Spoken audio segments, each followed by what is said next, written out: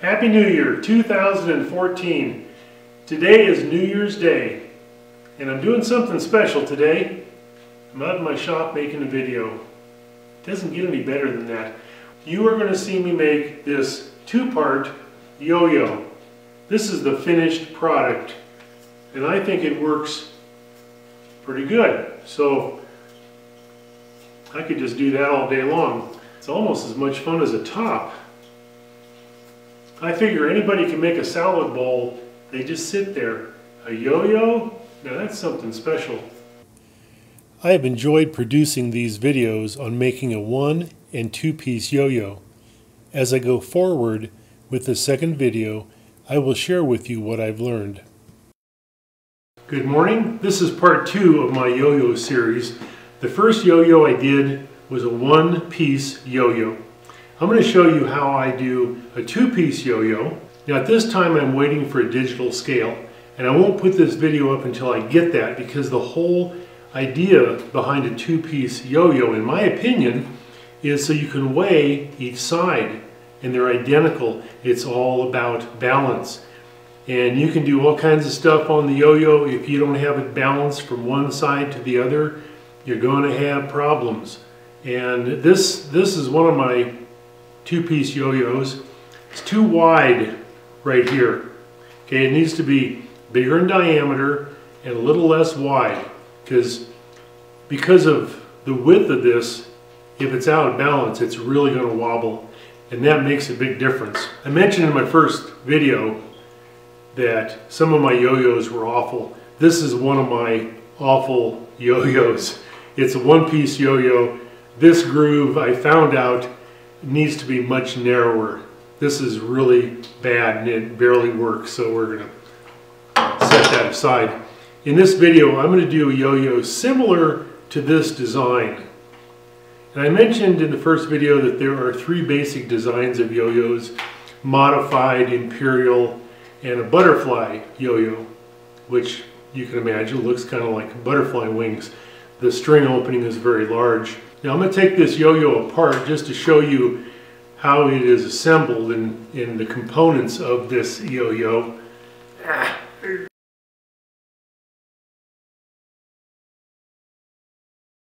Now what I've got in here is a hollow brass tube that the string winds around. That's the axle. Okay, and this is really nice because after you're done with this, you can fine-tune the width of your string groove by just moving that back and forth. And if you want to glue that with some CA glue or something, so I've got wooden part on each side. I got the brass tube in the center. Now I like this method because, as I showed in my first video, you can chuck this up between centers and it's very accurate, and then you can kind of put those together and look at them and fine-tune them. And then finally we're going to weigh each side of our yo-yo to make sure it's in balance. Now the shape of the top I'm making is similar to this one I'm showing you right now.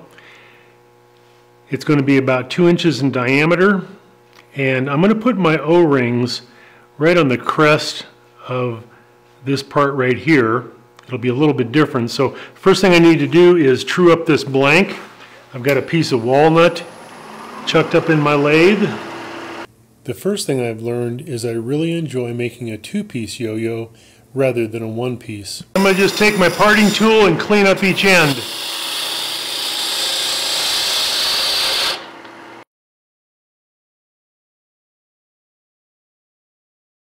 Now I'm going to use this chuck with these jaws, and I've just lined my spigot up a little bit bigger than my jaws are, and I'm going to just rechuck that. Now I have my piece of walnut chucked up into my 2-inch Nova Chuck jaws, and I'm going to drill a hole much like I did in the first video. The drill bit I have in my Jacob's chuck is a 13/32 drill bit, and it matches the diameter of this hollow brass tube. Okay, and that's what it looks like in my my yo-yo, and that's going to serve as my axle. But I think it's more accurate if I do this all at once, so I'm going to drill all the way through this blank with my drill. And I've got my lathe speed about 320 RPM, not real fast. I don't need to be too fast on this. I have come to realize that drilling this hole will limit somewhat my future checking methods for this two-part yo-yo.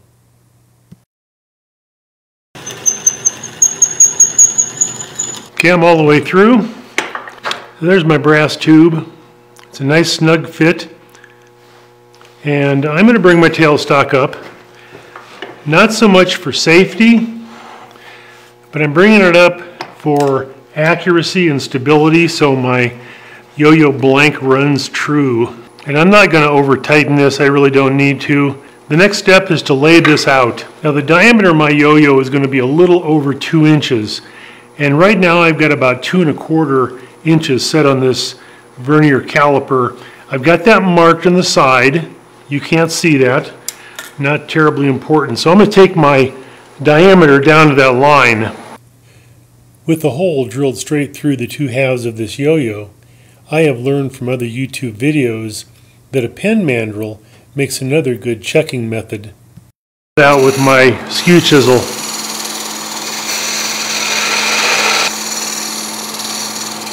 Now on this set of vernier calipers, I've got the final dimension of the width of my yo-yo marked on my calipers. So I'm going to just mark that in pencil.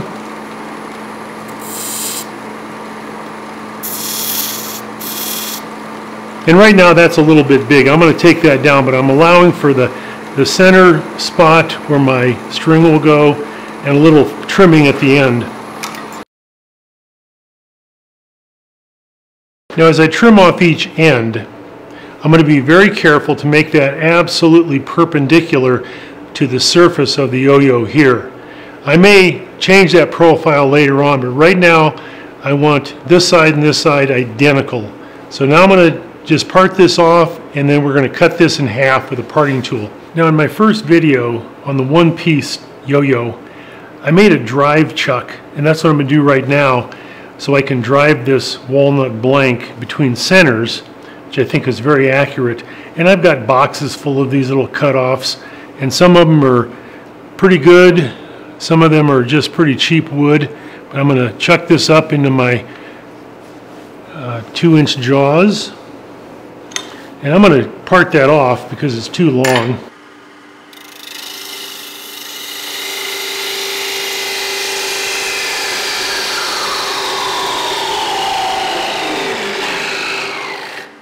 Then I'm going to trim that down to fit this hole.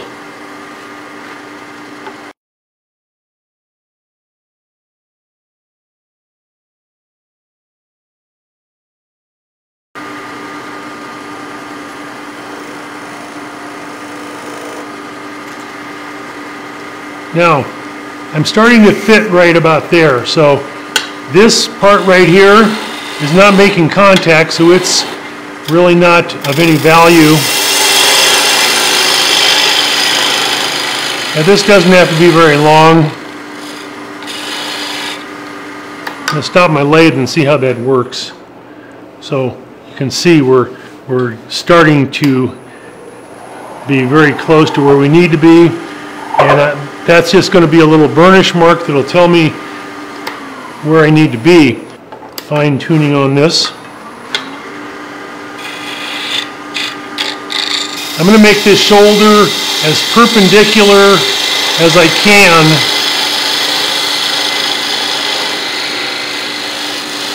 Now I'm going to switch to my skew chisel and get in there short point. We'll see how we're doing here. Okay, now, too loose.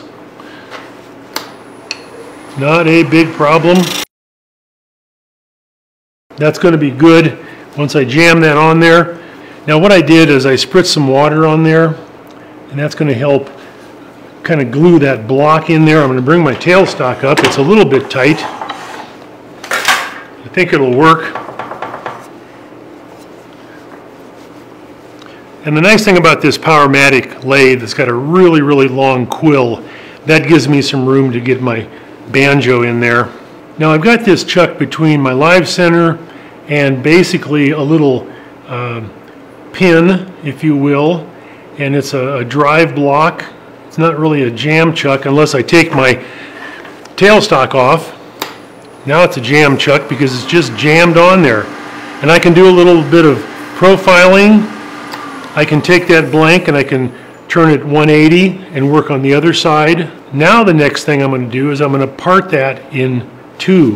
Now I'm going to kind of guess where the center of this is. I'm going to mark that with my pencil. I'm going to bring my tool rest up fairly close here. Now I've got the middle marked. I'm going to mark the right side and the left side of my yo-yo. I've got my dividers set. So there's the right side. There's the left side. Eventually, after I part this off, I'm going to measure it on a digital scale and balance it that way. So now I'm going to keep trimming that off.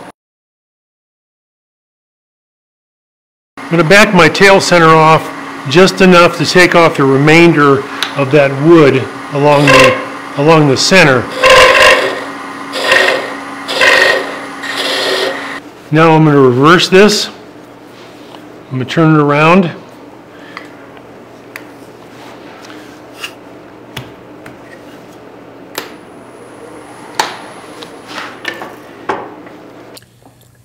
By utilizing the hole through the blanks as a means of chucking the two halves, I can reverse the two pieces 180 degrees, sand, turn, remove and replace them easily while maintaining a true alignment.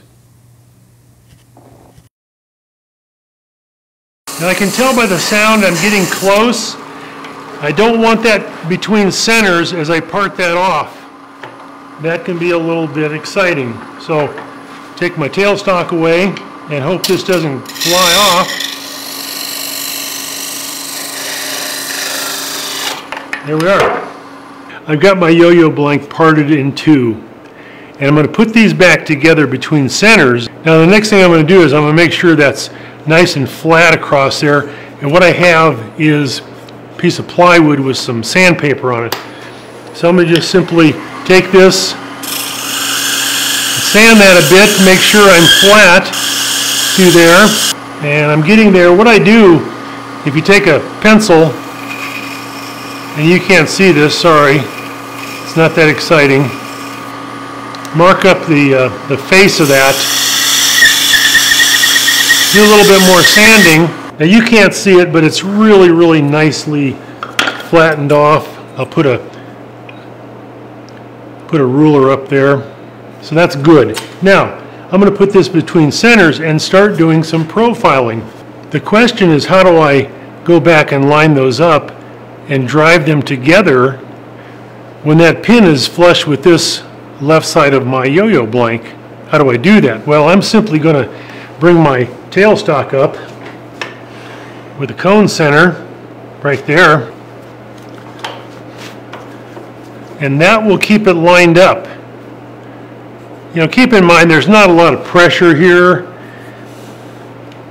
I'm not taking big ferocious cuts, and I don't really want that all that tight, so I think that'll be good. I'm going to start working on the very center of my yo-yo, and I've got a point tool that I use in thread chasing, and I'm going to start defining the very center of that.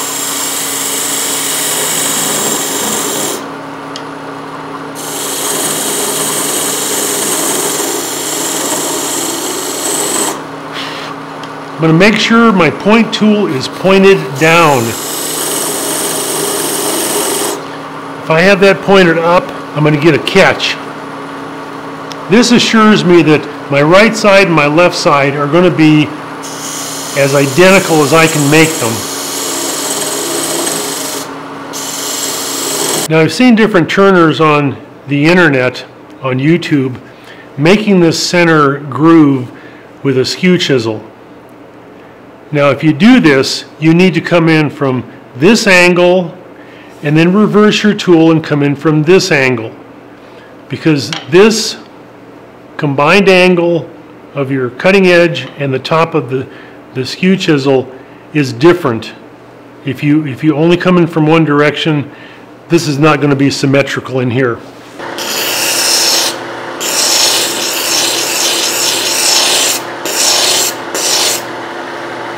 Now I've taken my sanding block and tried to level off each side of my yo-yo.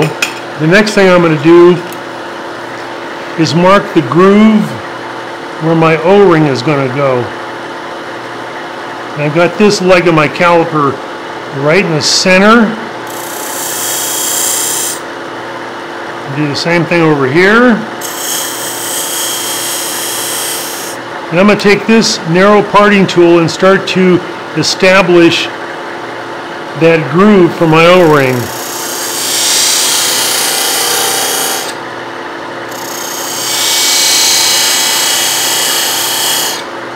Now I'm probably down about 1/8 of an inch or so, which is fairly deep.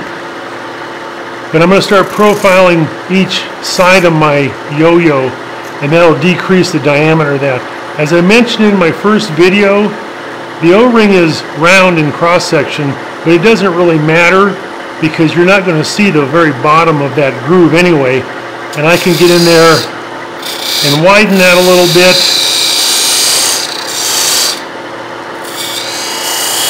And I will change the profile of that as we go along. I'm going to do a little profiling on this, and I'm going to just blend these two together.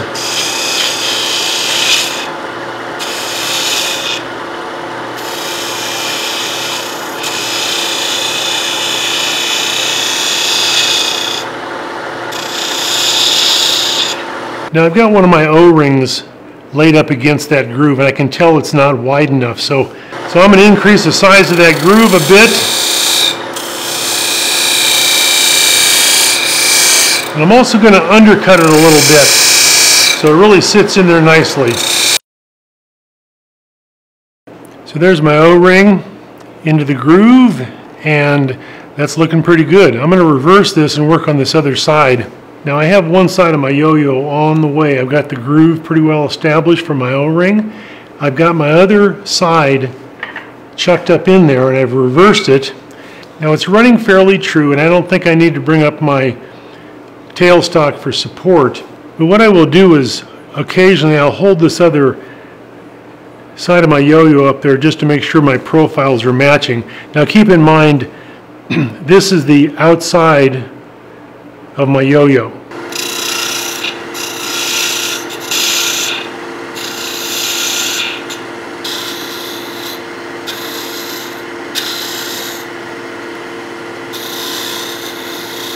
I'm just using my parting tool to profile this little bit right here. Now I've trued these up as best I can. I've done a little bit of sanding.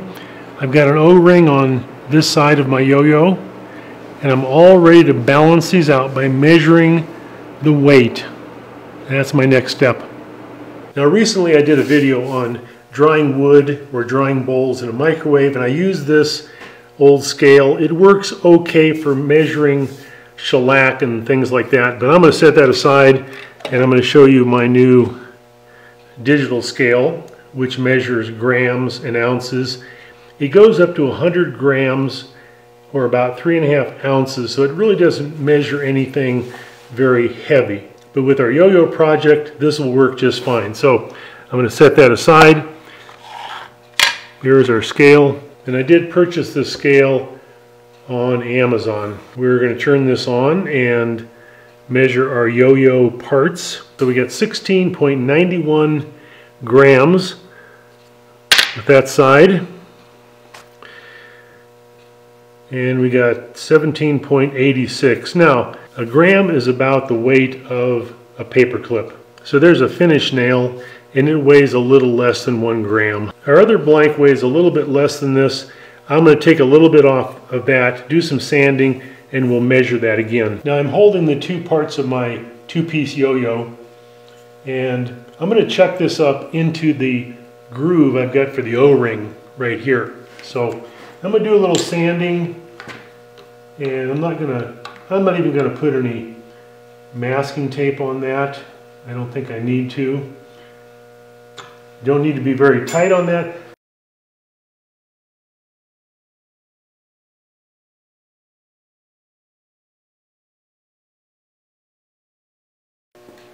I have done a little bit of sanding and finishing on these two yo-yo halves. So let's measure this one.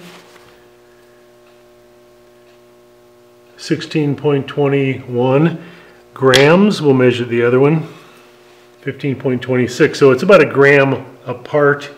And I'll do a little bit of sanding, and what I'm going to do is I'm going to do a little sanding on the inside of my yo-yo part right here. I'm going to do a little sanding on the inside of that right here, and I'm going to just work that down. So I'll sand a little bit, I'll weigh it on the scale, and I will get back to you when they're equal in weight. Okay, now I've done a little bit of sanding and they're very close in weight. So I'm going to turn my scale on. There's number 1, 1521. Number 2, 1523. For me, that's really close enough. So I'm going to put this yo-yo together, and you've already seen how I do that earlier in this video. So I'm going to put it together, and hopefully we can spin it for you. So we have our completed yo-yo, and I think it works pretty good. Now I put this together by simply putting in an equal number of my business cards on one side and the other, so the inside would be parallel.